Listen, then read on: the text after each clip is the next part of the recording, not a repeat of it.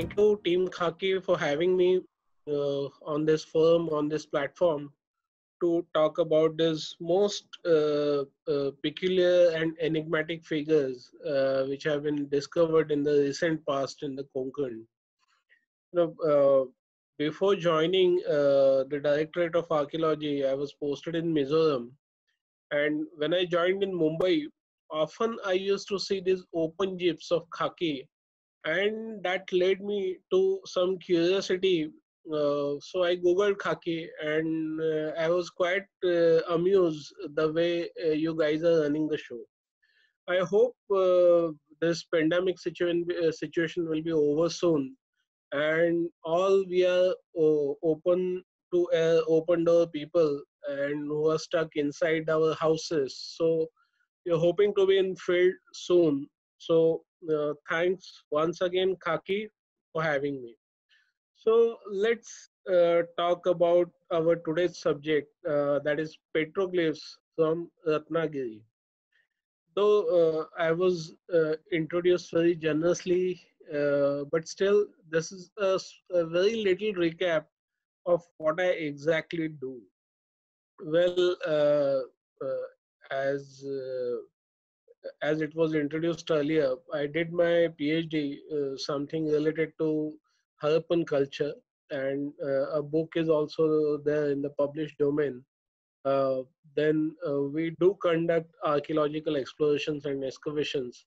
And as a child, everybody is interested in firearms, banduk, photo, but that curiosity has led me to documentation of several muzzle loading guns which are lying on several forts across India.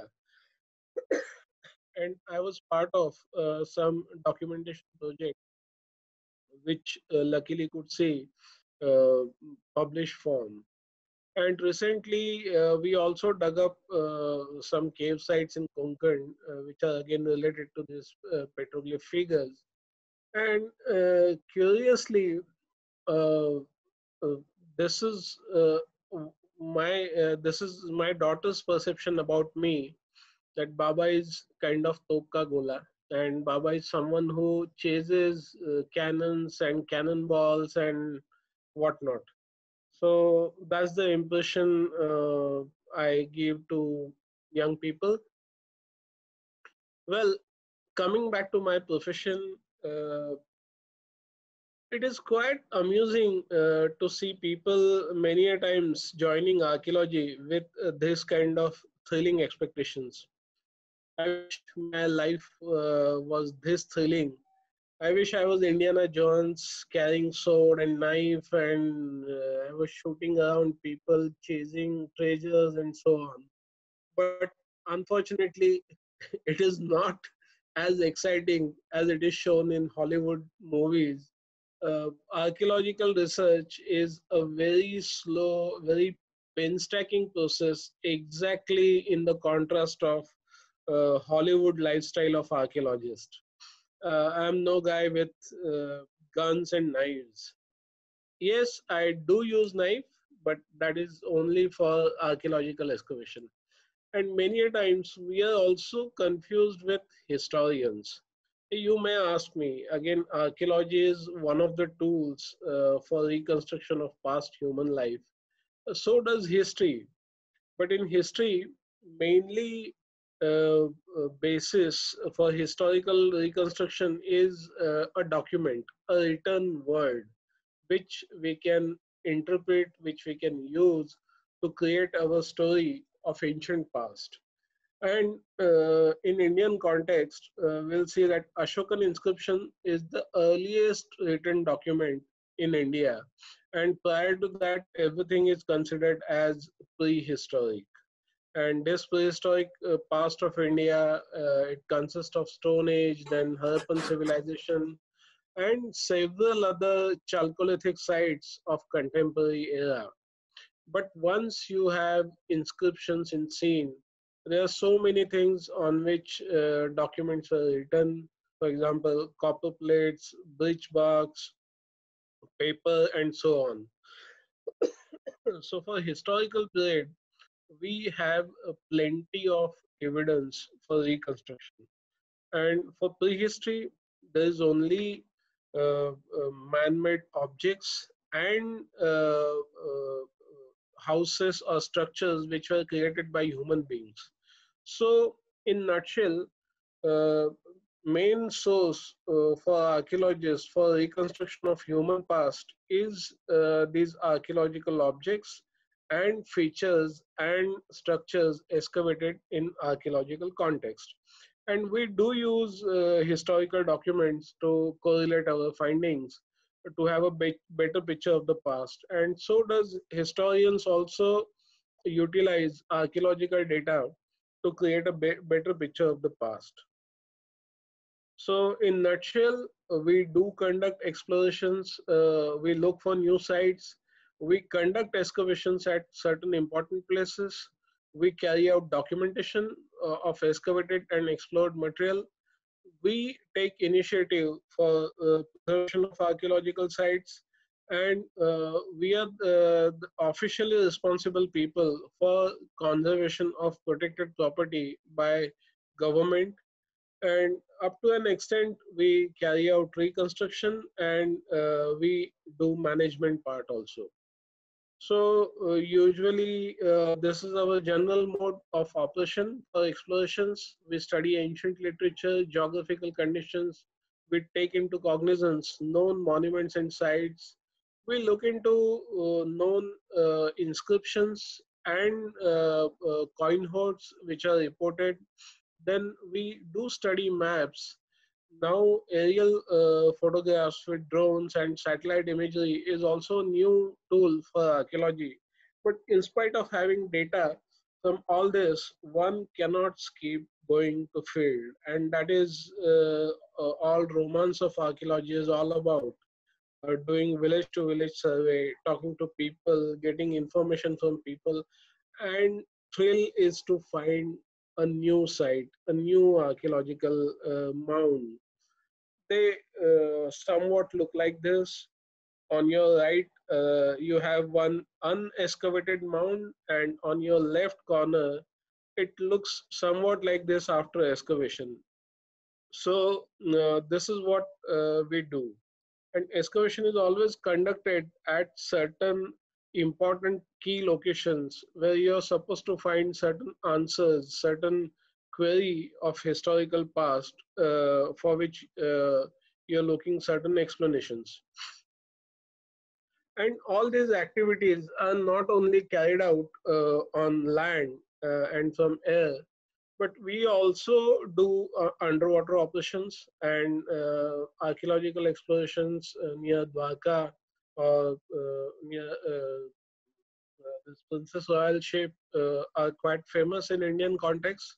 But I would say there's still scope of doing better underwater archaeology related to tourism in India.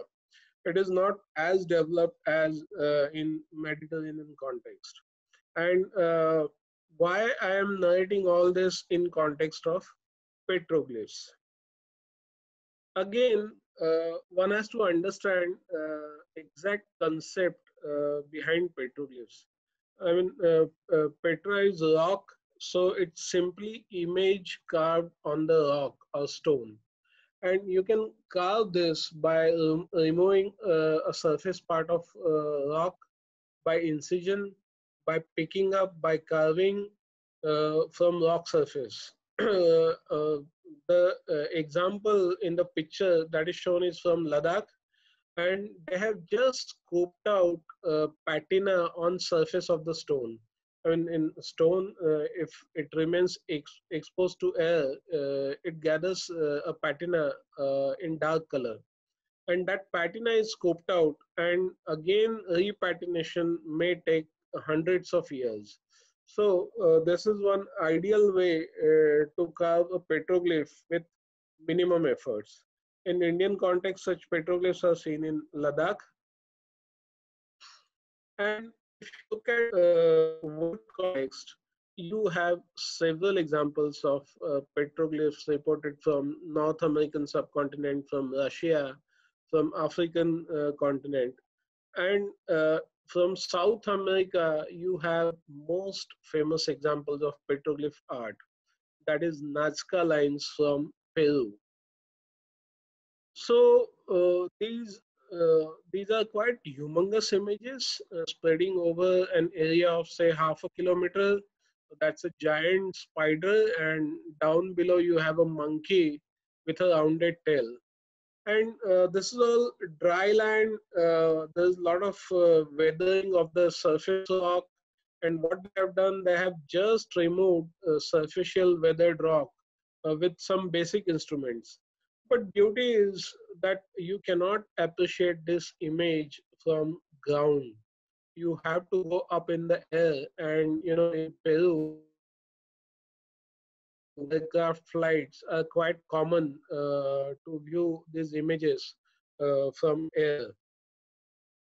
Coming back to our Ratnagiri or Konkan context, for the first time, petroglyphs were reported in 1990s from a place called Neuri Fata near Ratnagiri.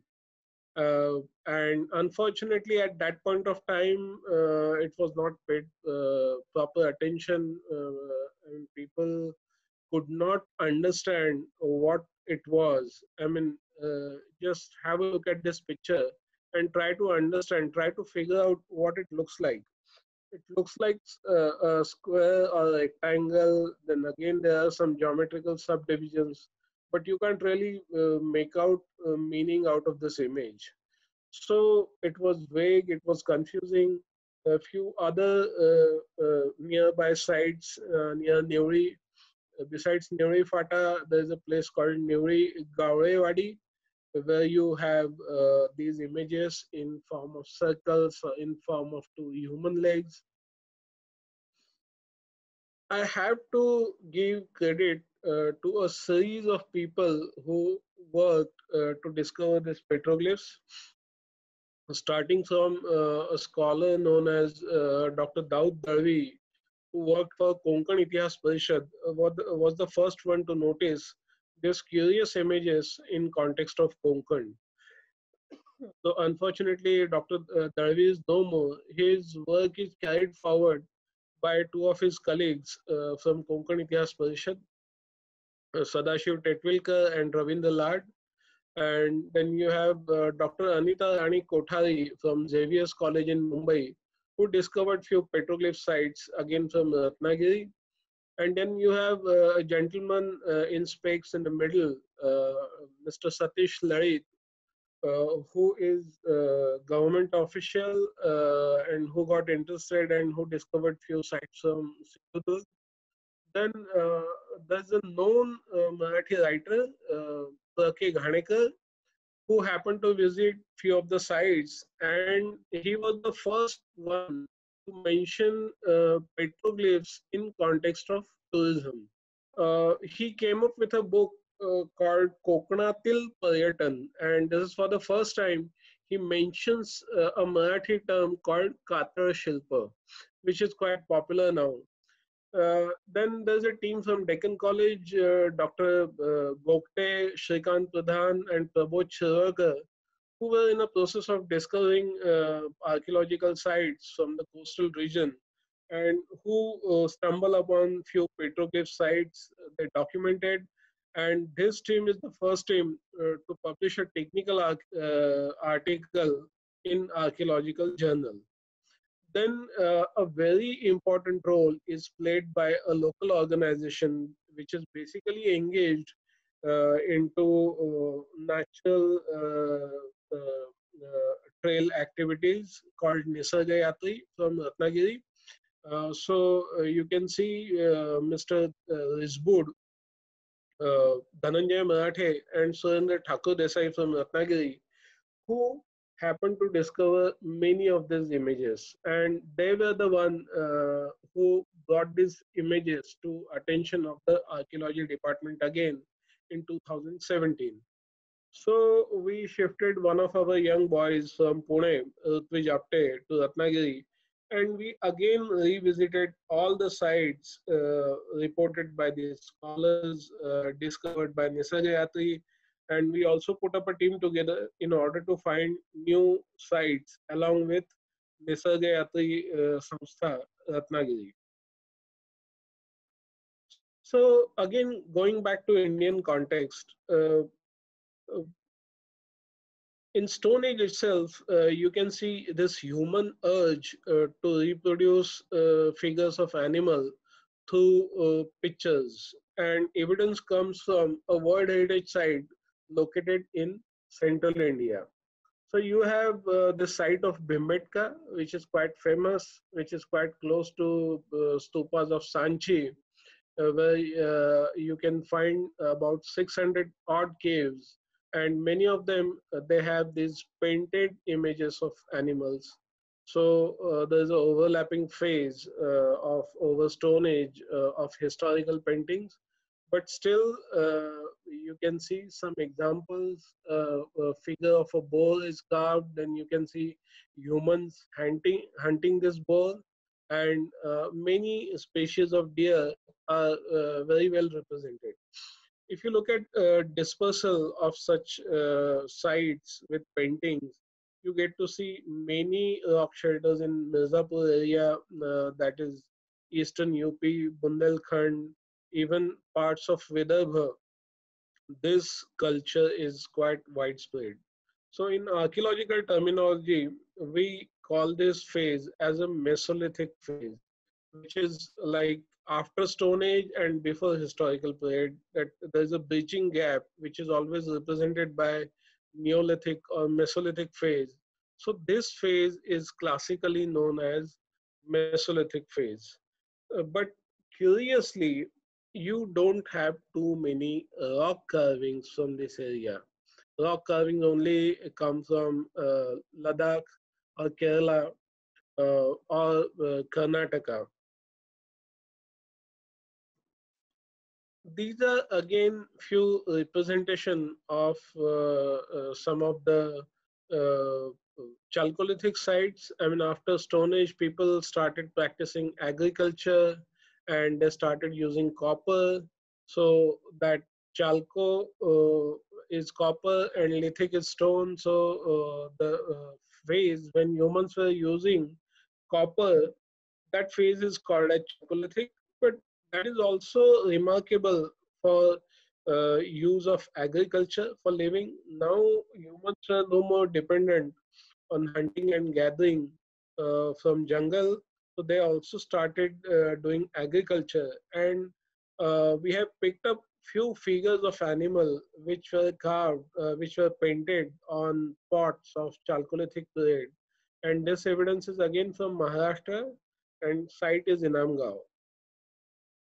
Again, from same site, you have evidences of a female figure, which is essentially headless, and excavator feels that this is a mother goddess figurine.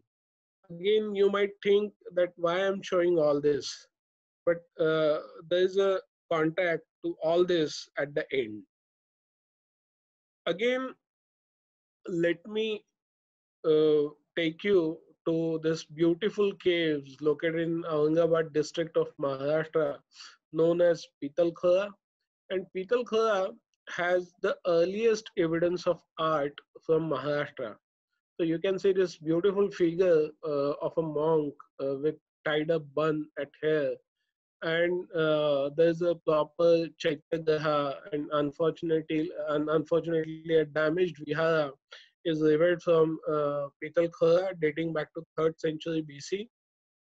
And this art further took a very developed form from Satvahana paintings of limited colors shown on the left to amazing painted art of maturity of classical age of Vakataka region, and all evidence again comes from Aurangabad district of Maharashtra. And of course, architecture, stone carving also flourished to great extent in the later ages. But how all this began?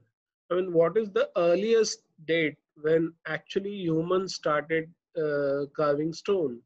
And so far, before we started our research on petroglyphs in Konkan, the answer was always Pitalkhora.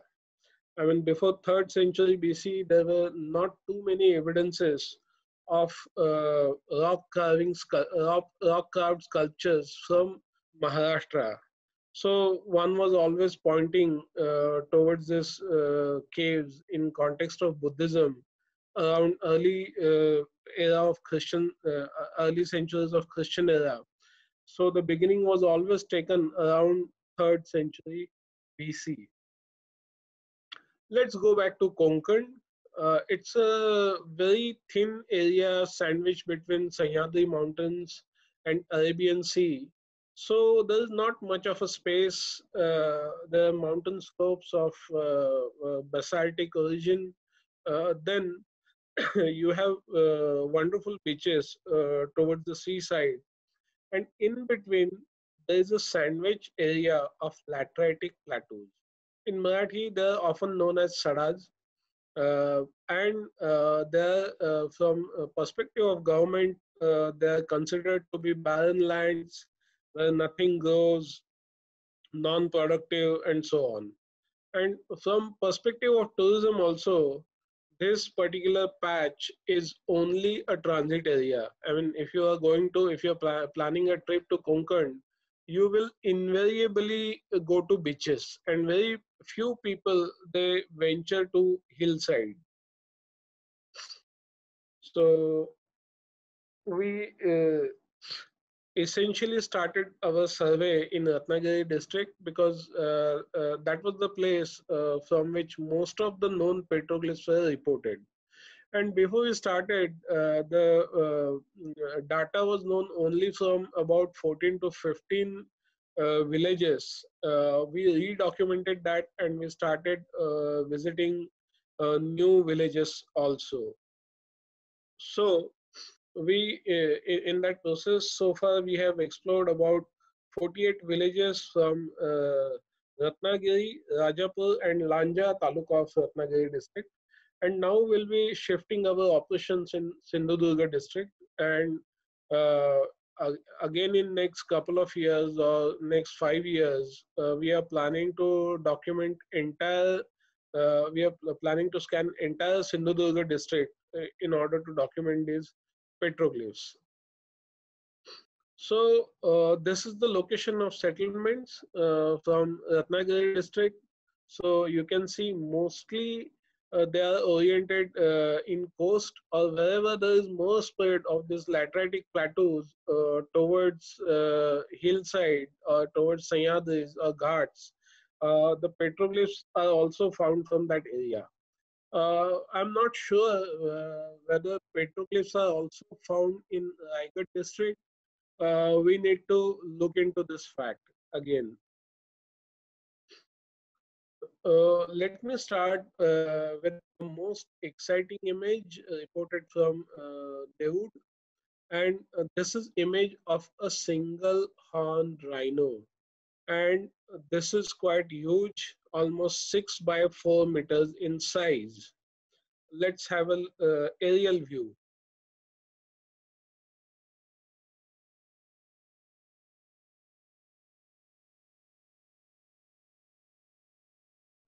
I think in aerial view, you will be able to appreciate its single horn, then two raised ears, and pretty vulturous and circular body form, and a very pointed and raised tail. And again, you can see two legs. Of course, this is four-legged animal, but this is a typical characteristics of Konkan petroglyphs, that animal is always shown with two legs, and other two legs always remain hidden behind these two legs. So depiction of animal is always sectional, and head is slightly tilted, because if it was in perfectly straight perspective, it is not possible to see two ears of any animal, but invariably while depicting each animal you get to see two ears. Down below, uh, in left corner you see a long line, a very thick line, and that is probably depiction of python Please remember, some of them are put in scale and some of them are not. So above which you have depiction of two animals. One is probably hyena and other is monkey. And again, towards your right, you have a depiction of deer. Uh, so this is again carved with single line on laterite rock. Now we go to another interesting site called Save, where you have three human figures depicted along with along with wild boar. Let us have a look at drawing so you have a clear understanding. Down below, you have a standing human figure, and on either side, you have depiction of boars. And in middle, you have a standing human figure with a flower, and again to his right, you have a depiction of boar. And a very curious figure is depicted on top that is seen in your picture, and that is of a woman while giving birth. You can see swelling in stomach area. Then you can see widespread two legs. Initially, it was difficult for us to interpret this image. Then one of known gynecologists from Bombay visited this particular site, and she said this is a position of a woman while giving birth. So we found this image quite curious, and then we made some clear, very close observations, and then we saw that this is deliberately carved here. So there is no attempt to show head. Now, please try to recall a image from Inamga. That was also a mother goddess shown with prominent breast and thighs, but it was again headless image. Now we go to site of Kapadgaon. Pretty interesting depictions. Down below you see a fish. Are you able to see my cursor? So this is a large depiction of a fish uh, carved with a little deep relief. And above that, you have a human figure with extremely stylized feet. They almost become circular, above which you have a depiction of a sea turtle. And again, you have carvings of some different animals on the same side. So now we go to most interesting part of Ratnagiri petroglyphs, and evidence comes from a village called Kashari, and this village is approachable while going to Ganpatipure from Ratnagiri. And here you see a huge depiction of an elephant. And again, I will move cursor. These are two ears, then this is a very small neck portion, and then this is back of elephant, and this is tail portion. These are two legs, and this is elongated trunk. Very well defined outline of a huge elephant. But what is more interesting, that you have depiction of n number of animals along with elephant inside this figure. Even outside, you have a depiction of few animals around. And if you go to a little more details, elephant seems to be the most prominent choice for depiction. You have elephant here, again here, and again outside you see two species of cat family, probably leopards. Then again, you have many terrestrial animals like wild boar and monkeys. But again, most interesting part of this figure is depiction of a rhino. Probably this is a baby rhino depicted here. And again, beside terrestrial animals, you have depiction of n number of animals from water. that is essentially a fish, and one can even identify species that this is a shark, which is not really found in shallow waters very close to the coast. There's another depiction of shark, and very interestingly, there are a few depictions of stingrays. And among birds, most identifiable and prominent depiction is of a peacock. So you have entire animal kingdom, including birds, including terrestrial animals, and including amphibian animals covered inside this figurine. But most astonishing part of this figure is its size, and I think size does matter. You cannot appreciate this size while standing on the ground. You cannot see this full elephant. You see isolated figures. And if we give numbers to this, this is about 16 meters wide and 13 meters tall. So a pretty huge figure. And this is only appreciable with a drone. I mean, in future, definitely we would like to have some development which will facilitate tourists going to that site, and we don't want tourists to see again pictures from drone when they're actually standing on the site. So I will not be surprised if I see a hot air balloon with a label Khaki floating on above this side, showing all these wonderful petroglyphs from the air. We really need to come up with this innovative ideas, because when we had some dialogue with officials from other government departments or even NGO which is working in this field, that is Nisargayatri, they had ideas of building towers near these petroglyphs so people can actually climb and appreciate this. But you know, the whole landscape is actually littered with small figures. And we also found a lot of stone tools from surface of this site, which have given us some idea about its dating. So doing some kind of construction, some kind of physical intervention is really a very strong intervention in the landscape, and that is simply not advisable.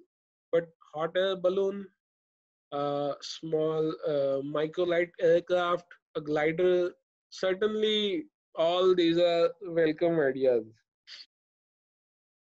Now let us move to another interesting site called Rundhetai, and I am showing this particular depiction for a reason. Again, you will see fish, uh, jellyfish, and an animal from cat family is carved here. But you will see all they are carved with single lines. And carving such single lines with stone is not really a big deal. But if you look at abstract figure carved just besides it, that is done with some deep diggings. This is like 8 to 9 centimeters deep in depth, and this is about 9 to 10 inches, and sometimes it is above 12 inches. So there's a considerable amount of depth is taken while making carving this figure in relief. Again, if you try to understand, this is a circle, and in between circle you have a rectangle, and there is a stylized depiction of human figure, again with open arms and open legs, but there is a head here. uh, we are not sure this is just a projection of neck or head. And beautiful symmetry put by these crosses on these circles on four corners of this circular rectangle. Another interesting evidence is from Devi Hasor, and this is actually a chitta patta kind of thing. which is carved on the ground. This is in vicinity of a temple which is still under worship, and today it is also connected to religious practices of the people who are residing near this temple. A palki of goddess is brought up and it is kept in the center for some time before the festivity starts. So these figures are still connected with religious practices of people in Konkan. But of course, they are not able to interpret what this is about. This is view of the same petroglyph from the air. So this is not a perfect square, but you can see there are four divisions, four sub-squares, and again some beautiful geometric patterns and the spiral patterns, which is called as serpentine by the locals. And there are many stories associated with snake. So definitely, this is related to snake worship or nature worship in physical form. Now we go to a place called Basuta Sada, and again, this depiction is very interesting.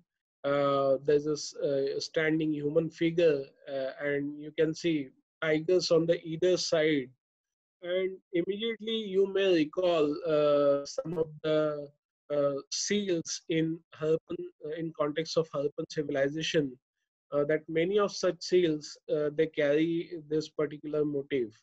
That you have two animals on either side, and in between there's a standing human figure. And you may also recall to a very famous legend of Gilgamesh from Central Asia, who fought with animals with his bare hands. And of course, he was a king, but he was also given a divine status. So we don't know whether this particular figure is related to Harappan civilization and how this motif has traveled. Recently, this has come to the light of archaeological community, and we need to do more research to arrive at some conclusion. This is what I was talking about, the famous seals from Harappa and Mohenjo-daro. So you see the standing figure and literally holding throat of this wild beast. And I think this is what the gentleman from Baso is doing. He's holding against two tigers on either side. So these seals are dated back to about 2800 BC or 3000 BC. So the image from Basu is definitely more than 5000 years old. Now, these are some minor depiction. Besides abstract figures and animals, you get to see representation of humans also at many places. And of course, they are depicted in very stylized manner. So that also gives rise to theories like aliens and whether this is depiction of helmets and so on. But trust me, nothing of that sort. This is a site of Colombe where you find a stylized depiction of human being, a stylized depiction of jellyfish, deer, and one can easily identify that this is a male species with horn and prominent depiction of genitals. It's a combination of human and animal figures at site of Colombe. Then you have a site of Zano with multiple depictions of human figures, and there's a very curious depiction of octopus and stingray, and of course there's a deer. So this is a deer from Survey. Then you have a monkey carved at Goa. One more interesting figure from site of Sakhar Kombe. that this is definitely a figure of a bird, uh, and you have open wings, and you can easily understand its scale. It's quite large in size, and so far it is interpreted as eagle, but we are not sure. Still, we are open for more interpretations. Now, there's another figure of a bird which technically looks like elephant bird, but elephant bird never existed in India. So, a closer interpretation is this is probably a Mardhok bird, often found in plateau regions of Maharashtra. But of course, beak is quite different, but rest of the features of body they match. And these horizontal lines with yellow grass are of JCB. So they are practically trying to dig inside this. Now it is quite common on these laterite plateaus to dig small holes and put some soils for mango plantation. And this was about to be destroyed, but luckily we could stop those excavations.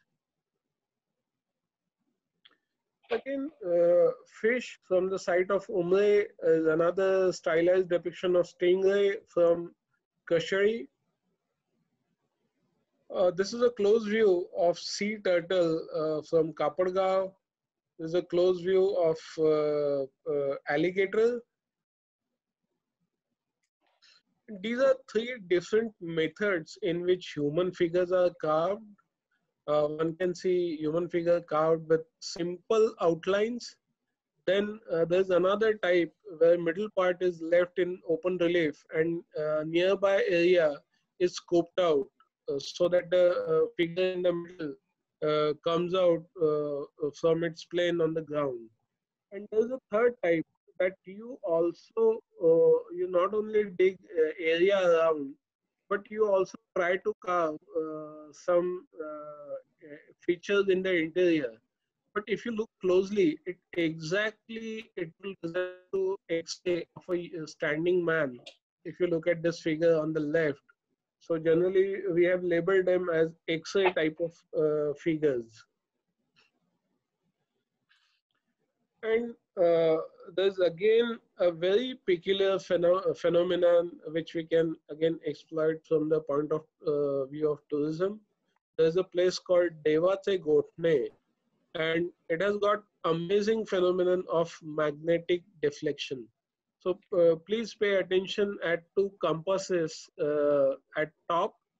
They are showing exactly opposite direction. Look at compass in mobile phone, it is altogether showing some different direction. So this is what we noticed in a single figure carved near plateau of Devate Gotne, that this has got a strong feature of magnetic deflection. And this deflection become is strongest near this petroglyphs. And as you move away from this, as you go around 100 feet, this deflection is almost nullified. And as you start moving close to it, your compasses, they start behaving crazily. And I exactly don't know scientific explanation for this. There's an institute by central government of geomagnetic studies. We have approached them, and hopefully after this pandemic is over, their team will visit and investigate this phenomena, and they will try to come up with some scientific answers.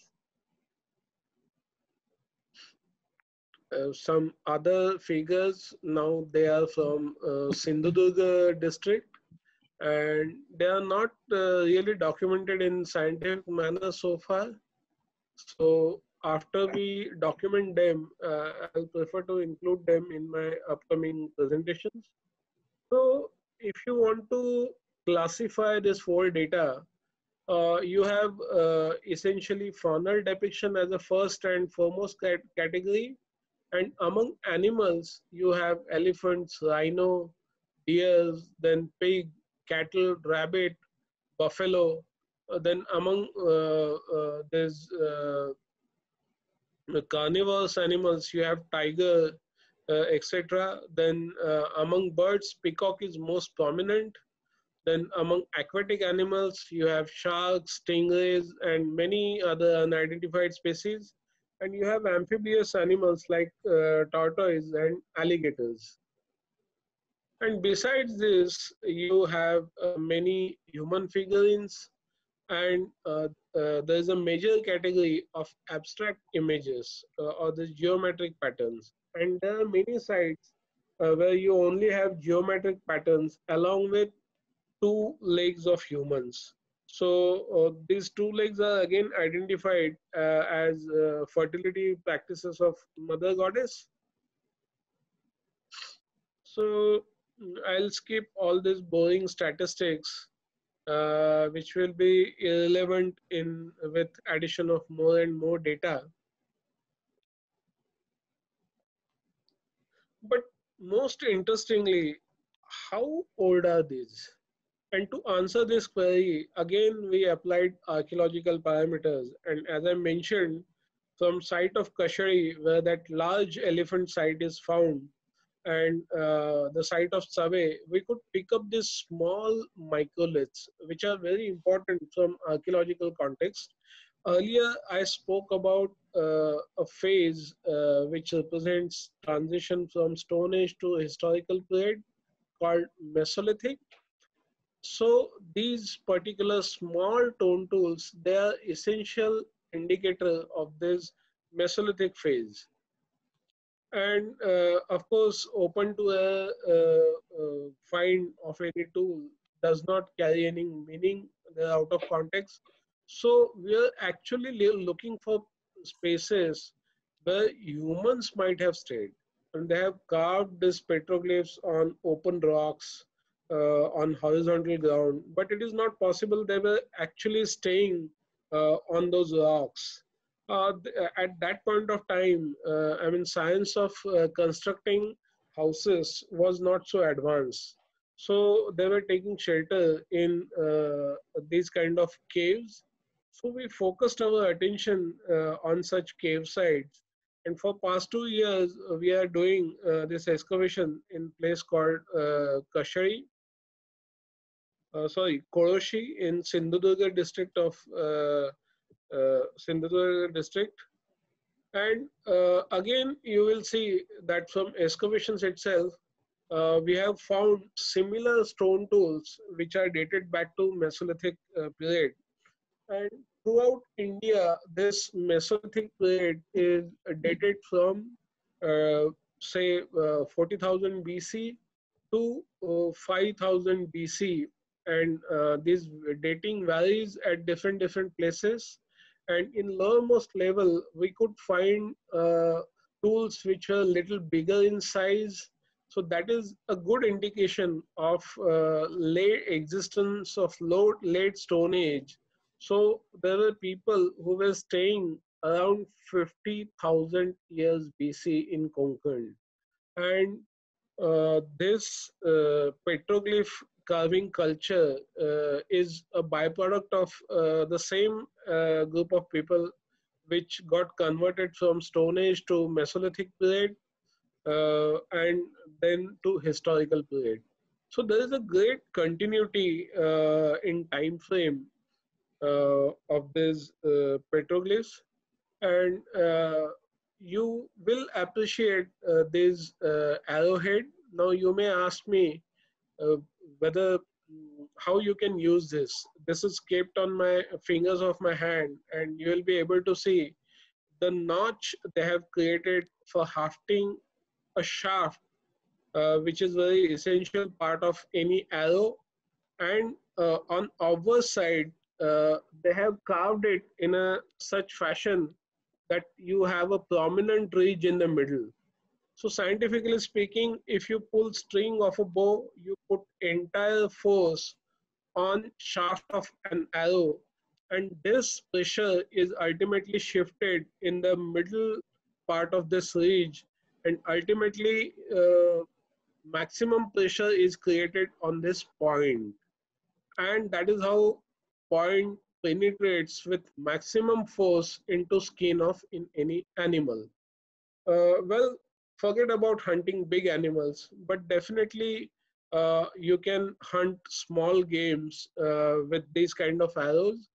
And if you look at the paleo diet of Stone Age man, such small games in form of hares or these all medium-sized animals, they form a large part of diet by a Stone Age man. And this is how the cave would have looked like when people were actually uh, staying here. And this is what we are ultimately planning to do. Our excavation is over. Now it will take a couple of years for us to process with scientific analysis and to come up with a report on this. But meanwhile, we are also drawing a plan of tourism development of this particular cave, where we can recreate these dioramas, and we can actually have sculptures of Stone Age animals, Stone Age humans in same fashion, the way they used to live. And there could be a small information board, a small interpretation center in the village, where you leave your vehicles and you take a beautiful hike of about 2 to 3 kilometers up in the hill, and then you approach this cave. So this is really a great opportunity of some orbit tourism. Well, only discovery is not important, but conservation of such petroglyph sites is again a very important aspect of the present day. And this is the site of Okshi, where this kind of boundary is created by Nisarga Yatri in coordination with the Directorate of Archaeology. There's also a small watchtower, and it houses this beautiful figure of elephant. And again, you can say it's a male figure. And this is what we are planning to do with the rest of the petroglyphs. And this was the first time I realized its potential from economic perspective, that we're also going to place signages. The district administration and ZP was kind enough to create a road from village to this petroglyph, and we're going to place signages on each turn. On one turn, I happened to meet a chaiwala, and he said, "Sir, itha lau naka. Don't put any signages here." I said, "Why?"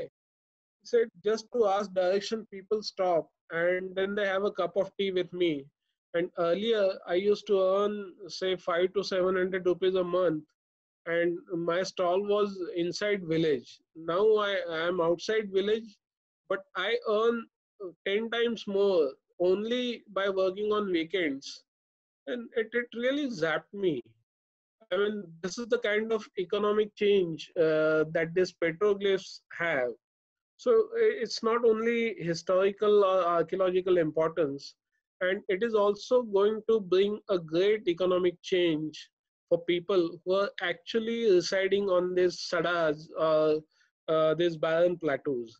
And as a tourist, we always treat these plateaus as transit points. Like we go from hills to beaches, but we never stop in these lateritic patches. Now we have a good reason to stop by. So this is how it looks like when it is fully done. So at least now it is protected from walking animals or JCBs or tractors and so on. Similar attempt is done at Dawood, again by uh, Nisargayatri, a local organization in Ratnagiri, and they are working in close coordination with our department. So we are being a guiding factor. We generally scrutinize the proposals, and we give them technical advice. And the money for the conservation of this comes from people. So this is a great initiative, and this is a best example how government departments can closely work with the local communities. And all these petroglyphs are found in privately owned lands. So the owners were generous enough to allow us to do all these construction activities in order to protect them. And we are looking forward to work with this organization in order to protect more and more petroglyphs from Konkan region.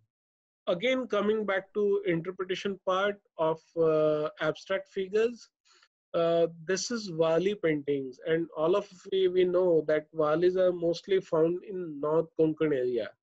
But again, this is a figure from Sakhar Kombe, and you will see two legs, and again similar hands and a head, and it quite resembles to one of the fertility goddesses which is depicted in Wali paintings only on the occasion of marriage. In Marathi, this is called as Tandala, and the goddess is known as Palghat. So this is essentially a depiction of Palghat. But again, in South Konkan, now you don't have any Wali people dwelling. The tribal dwellers of that area are not known for their artistic activities like Wali. So again, we need to see whether Walis have shifted from South Konkan to North Konkan, and we need to understand Wali paintings in a better fashion so that we can interpret all the abstract figures carved in this petroglyphs. To corroborate our interpretations, we also invited some of the international scholars, and this is Professor Edwin Neumayer from Austria, who was practically astonished by seeing all these petroglyphs. And he said, I need to revise my thinking about Indian rock art, and unless a special chapter is added from Konkan petroglyphs, the work on Indian rock art will not be complete. So he mostly confirmed our interpretation about this, some of the sites being as old as 30,000 years old. And again, he confirmed that there's a continuation over the long period, which continues almost up to historical era. And as you move a little further, you have similar petroglyphs reported from Goa. There's a site of Fansaima and Usgaima, which are state protected monuments by Goa State Archaeology. Further, there is a new evidence from Udupi region of Karnataka where petroglyphs are reported.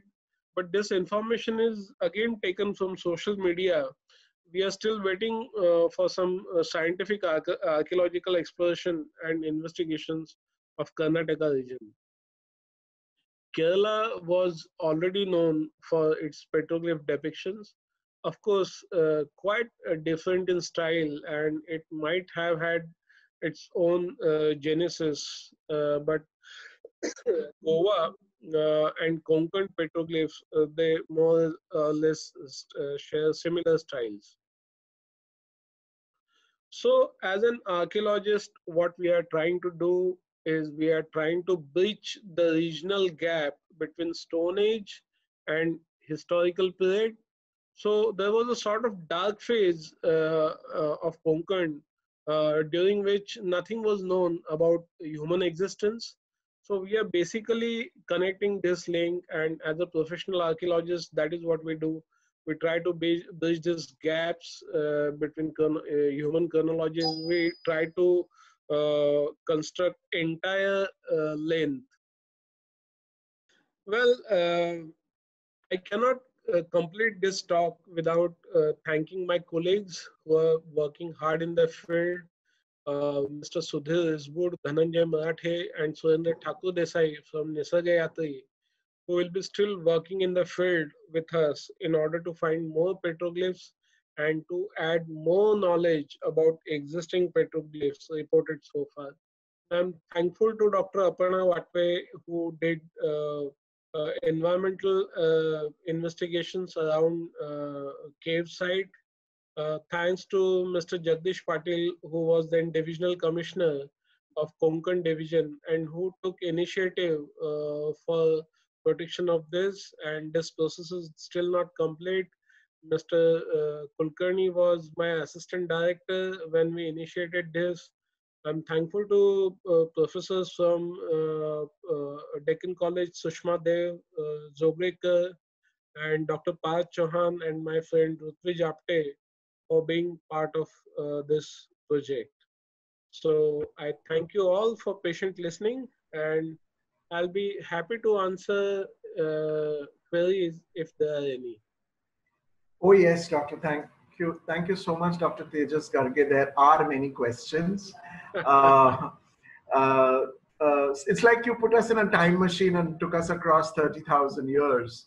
There were a lot of questions connected with the period to which these petroglyphs pertain, but you've answered them by putting a sort of a number to it, about 30,000 years.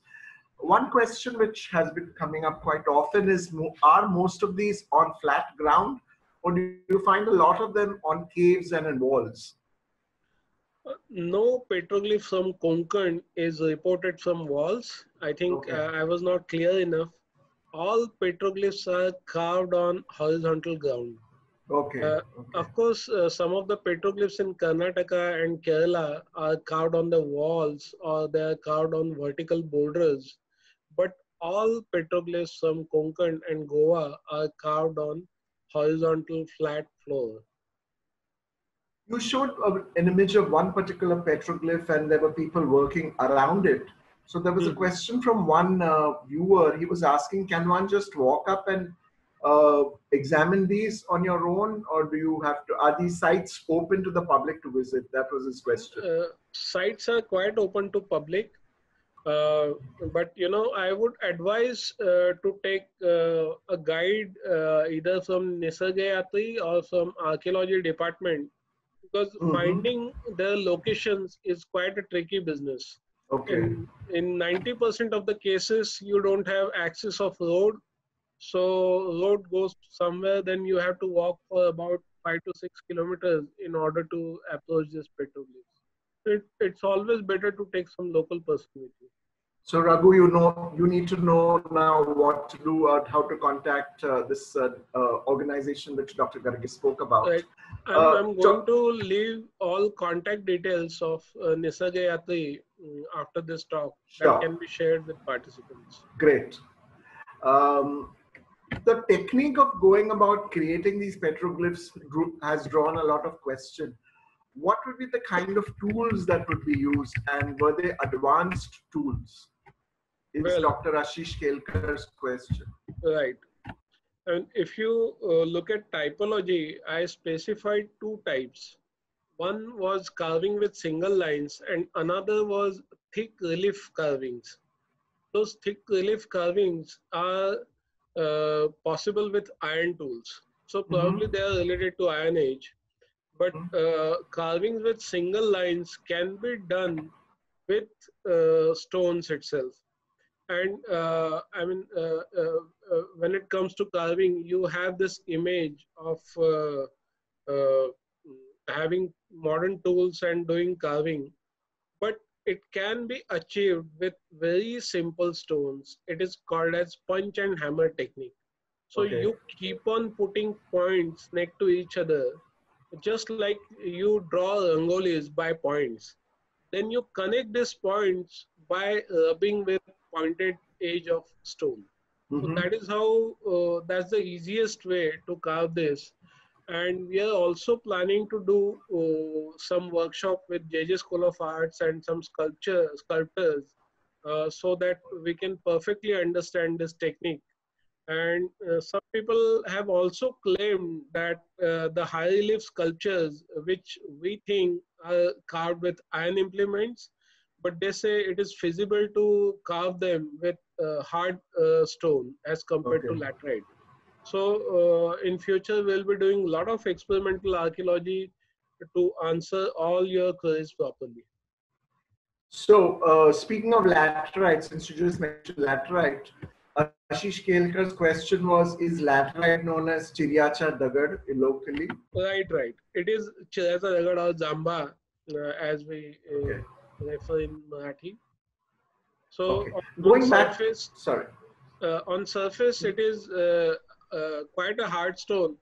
But once you take a first cut, it is quite soft in the interior parts. And as it remains more exposed to surface, it becomes harder. So that's the quality of laterite. Okay. A lot of these you showed the dimensions were really huge. So Omkar's question was these drawings, which they look so proportionate. How do they achieve this kind of proportion, the symmetry? Like it always seems like a grid, or does it, or was it freehand? And Uh, a related question was, it's probably speculative in nature, would some humans have guided the artists from, say, treetops to be able to cover such a big area? if you look at that landscape, there are hardly any high trees. Okay. So it is practically impossible to climb to achieve that height from air. Uh, but most interesting interpretation has come from a 12-year-old boy Uh-huh. who is son of a friend of mine. He said they must have horizontally laid this elephant and then they carved its outline. Then they let this elephant go, and that outline remains. And it is, I mean, such a, I mean, I know practically it is not possible, but I think that is how they have visualized it. Many of these figures are actually life scale figures, and some of them are larger than life. Yes. So, carving outline must have come with certain visual observation. Okay. Wow. You mentioned that you were looking for linkages between some of these petroglyphs and the Varli art of, say, northern Maharashtra or southern Gujarat. Right. Are there any indicators which show up, which talk about cross-cultural influences between this region and the what we now know as the Varli areas? Right. Uh, one interpretation is cross linkage or some relations between North Konkan and South Konkan. Mm-hmm. The problem is you hardly have any depictions of petroglyphs from North Konkan, Okay. and you hardly have any existence of Wali habitat from South Konkan. Mm-hmm. So we need to investigate this more. I mean, this image from Sakha Kombe, from which we could interpret this Wali connection, has come to light in recent past. So this is quite Okay. a new development, and archaeological interpretations they take their own sweet time to come up with some analogy. So I hope in couple of years we'll be in a position to give some better interpretation. So, staying with cross-cultural influences, the question from Raghu was, how is it that some of these depict rhinos and hippos? Were these animals prevalent in this region, or was there? His question is, did these people migrate from the northeast? Well, definitely nobody migrated from northeast, but a very appropriate question. We don't see hippopotamus or rhino in context of Konkan in modern Mhm. age. Yes. So to solve this query, we invited one archaeozoologist from Deccan College, Professor Zobrekar, and he visited this site and he came up with very interesting observation.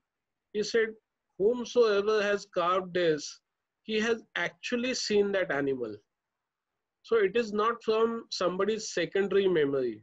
Hmm. And then we have gone back in time to see when actually rhino existed on this part of the country. So there are some rhino bones from site of Lothal, which is dating back to and you have evidence from Manja Valley of bones of hippopotamus. So Okay. landscape was quite different. There was a higher rainfall. It was almost a suitable landscape like Assam, so that provided natural habitat for animals like rhinos and hippos. Okay. Would some of these sites have been would have any religious significance? Bharat wants to know. Definitely. I mean, whatever points I missed in my talk, they are coming up in questions, and thank you for asking this. I showed elaborate introduction in form of Ajanta paintings, Pital Khora. So one has to remember all art depicted in historical context is essentially religious art. See, my father was an artist, and you have to go by commissioner's will. Uh, and in prehistoric age, I can't imagine that I have creativity. I can carve this image, and you pay me, and I'll show my creativity. No, there has to be some religious reason for this. For example, if you carve this, you will be able to hunt this animal or something like that. So it has, or there was some smart fellow who sat back and who told other people that I will sit here and pray for you. While doing this, I will carve this. So when you come back from hunting, give me my share. So that is Mhm. how one can explain rise of religion from our prehistoric past. So definitely Oh, they have religious connotations. okay. What would be the reason why you believe these petroglyphs have stood the test of time? How is it that they have survived? I mean, nature, human intervention. How come that did not take its toll on these petroglyphs? Is the So question. luckily, after exposure of this laterite to surface, as I mentioned, it becomes harder. So there is hardly any natural erosion of rock surface if you Mhm. look at this particular rock. But in lately, in past 10, 20 years, after introduction of JCB, Poklane, damage is rapid. So I think what we are seeing now is only 30% data of what actually existed.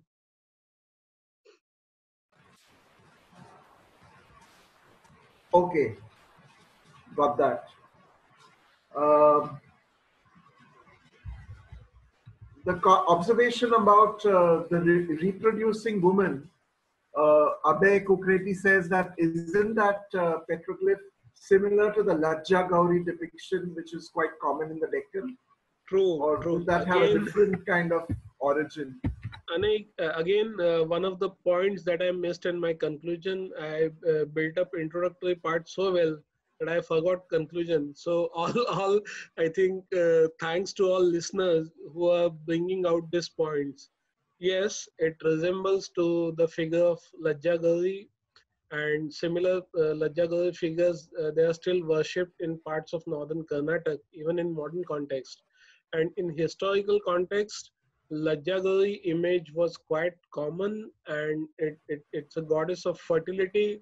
And I think even in prehistoric past, fertility is one of the essential factors for continuity of human life. So that is being celebrated and being part of the depictions.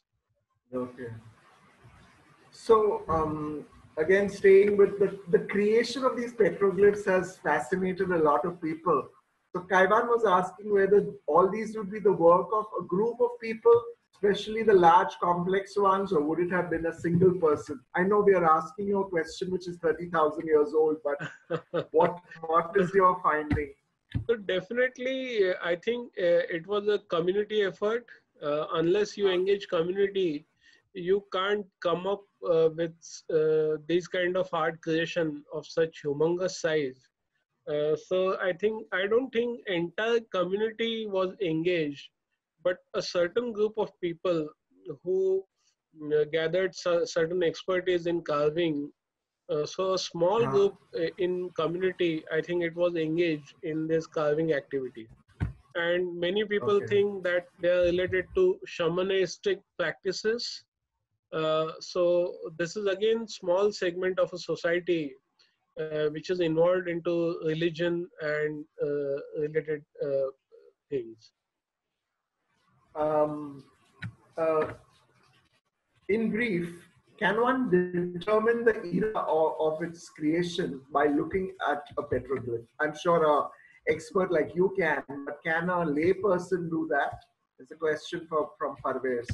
Luckily, I mean it's exactly copy of a natural form of animal. So they actually have a power of a direct communication with you. Okay. In past 2 years, we took many group. We did carry out a lot of activity related to common people, related to schools, and I mean children. They have this amazing eye, so they could understand all this pretty easily. And I think they have petroglyphs have this capacity to have a direct visual communications with the viewer. Mm, So everybody is welcome. okay. This question comes from an artist. Neha Kucherkar wants to know what is the kind of support, what is the kind of relationship which the locals around these areas have with the petroglyphs? I mean, are they supportive of your efforts, of that NGO's efforts in conserving these, or is it like it's one of those things which you know anything about? In the initial phase, response was mixed, but now people are very enthusiastic. I mean, in private people who have petroglyphs on their private lands, they're actually allowing us to do this conservation activities. So there is a great support of locals, and without their support, it is not possible to do these kind of protection activities. So there is a great support from locals. Now we have kept one number in public domain, which is circulated among the locals, and people call on it freely. आमच्या गावातही असं काहीतरी आहे, so visit our village, investigate here, bring it on tourism map. So there are requests from villagers, and now we are not able to cope up with our schedule of visiting those. I think this reminds me of a story which Bharat is so fond of telling everybody about how when Khaki was new and there would be people in the BMC or some a person whom he had met before saying, come, tell us a little more about that particular milestone or that particular artifact. So I think when you involve the people, you get more done. Um, and I think Anjani's question has been answered about how these have survived for 30,000 years. You've answered that. How can a layperson help with this project? You said you were going to share the number of the NGO. Yes, I'll be Would you sharing have it handy? uh, right now. I can send it through WhatsApp. Sure. So Sure. I'll send it All right. across, and Okay. you can contribute by giving them funds, or you can participate in heritage walks whenever they conduct it. And we are planning to keep this little expensive so that a portion of money goes towards research and the conservation. One last question before we move on to the final comment, and it's from Bharat. What is the Marathi? What is the local word? Marathi, Hindi, maybe Gujarati word for petroglyphs? Is there such a word? So that right now we are calling it as Kata Shilpa. Okay. But locals have various names. They never refer to it as a piece of art, but they have their local names. For example, in Devate Gotne, they call that human figure as Ravan. Okay. And they have names like Chitrapatta and so on. So there are different local variations. But for common purpose, for now, we are calling them as Katar Shilpa in Marathi. Okay. Okay. And I'm happy to see Dr. Anita Rane Kothari among the viewers. She's also among the pioneering researchers in finding petroglyphs. So we are just taking her work ahead. Yes. And she has an observation. I mean, amongst all the people who thanked you and congratulated you, I'm just going to read out verbatim what Dr. Anita Rane Kothari has written. Congratulations, Dr. Tejas, for promoting petroglyphs in the Konkan. Request you to save the Nivali petroglyph, which was cemented partially because of sheer neglect 8 months ago. And she believes that this petroglyph shows the earliest form of cartography. So True. that is her request to the archaeological department, I guess. Definitely. I'll look into it. Thank you. Thank you, ma'am.